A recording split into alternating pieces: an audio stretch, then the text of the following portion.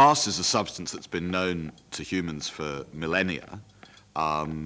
It was, according to one story, simply discovered by watching sand and nitrate melt together under the heat of the sun to produce this extraordinary transparent substance.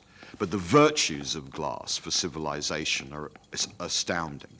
It's transparent, it's completely inert, which means that it can be used not merely to contain, but also to embellish.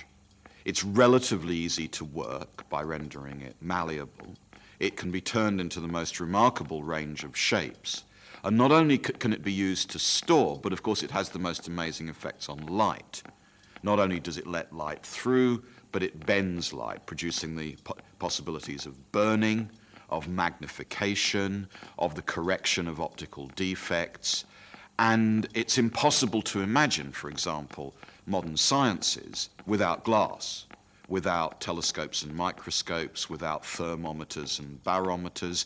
It's impossible to imagine a huge range of industries, especially chemical technologies, without glass. The crucial role of distillation, the role played by retorts, by beakers, and so on, has made glass one of the 2 or 3 central substances in the transition to the modern world.